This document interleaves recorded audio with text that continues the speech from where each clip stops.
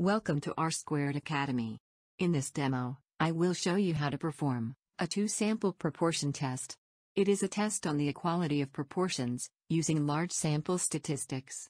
It tests that a sample has the same proportion, within two independent groups, or two samples have the same proportion.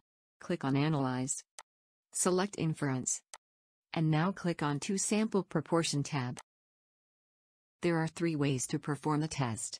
You can select two factor variables from the dataset, or select one grouping variable and one factor variable, or use the calculator to specify the sample sizes and proportions. Let us look at the first method.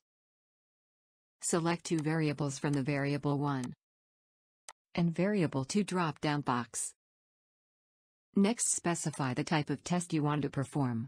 The options are lower tail, upper tail, both tails and all the tails. Let us use the default option, which is both tails.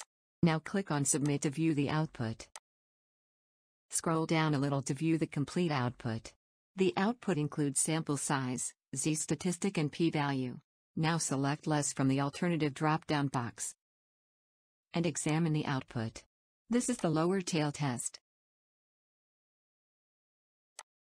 Now select Greater from the alternative drop-down box and examine the output.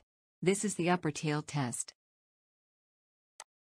If you want to view the result for all the tails, select All from the alternative drop-down box.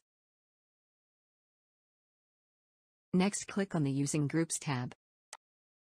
Select Variables from the Variable and Grouping Variable drop-down box. Specify the type of test you want to perform, and click on Submit. The output includes sample size, z-statistic and p-value. Next, click on the Calculator tab. Specify the sample sizes and hypothesized proportions. Next, specify the type of test you want to perform, and click on Submit. The output includes sample size, z-statistic and p-value.